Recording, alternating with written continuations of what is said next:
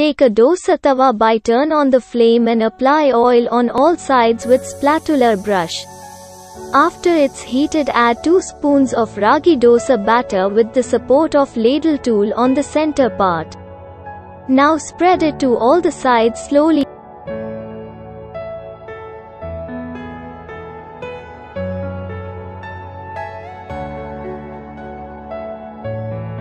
and close it with the cap.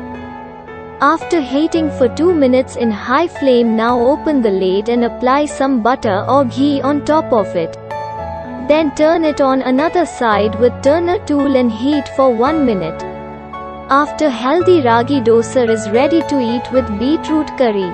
Like and subscribe to my YouTube channel Preetham Cooking and Technology Unbox Therapy. You can watch my beetroot curry in my cooking playlist videos.